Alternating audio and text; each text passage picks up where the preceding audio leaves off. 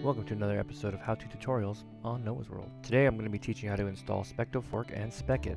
Alright, so let's get started. First thing we're going to do is we're going to go to this wheel right here. We're going to go to System Settings, click on Add-ons here. Make sure this is clicked right here. That way we can download from unknown sources. We're going to back up, go to File Manager.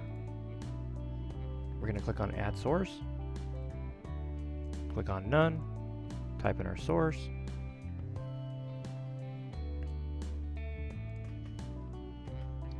Gonna name this. Click OK. Now we're gonna go back. Okay, from here we're gonna click on add-ons. Click on this box right here.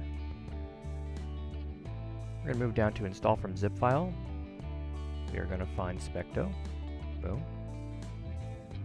Now we're going to go down to right here, repository film Kodi.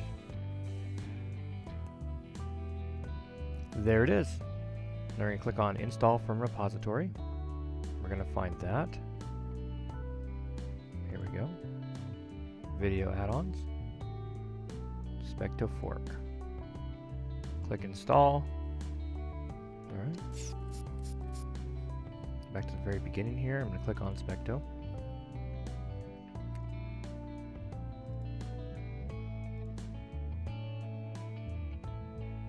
Okay, so here we have a list of movies here. I'm going to click on one of them so I can show you what we're going to do to spec it.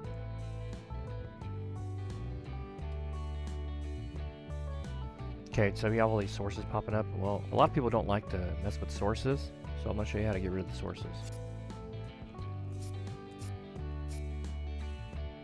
Alright, we're going to right click this here, click on settings, move over to playback. Okay, we want to click this off here. We want to turn on autoplay and autoplay. Click OK. Now it's click and play. And that's what we want. For those of you that are upset that 123 Movies isn't around anymore, this is as close you're going to get to it as click and play. I've got one of these here. I'll show you now that it's click and play.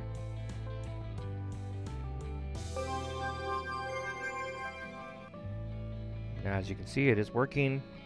Thank you for watching this video. If you have any questions or comments, feel free to comment down below, and I hope you guys like and subscribe. Thank you.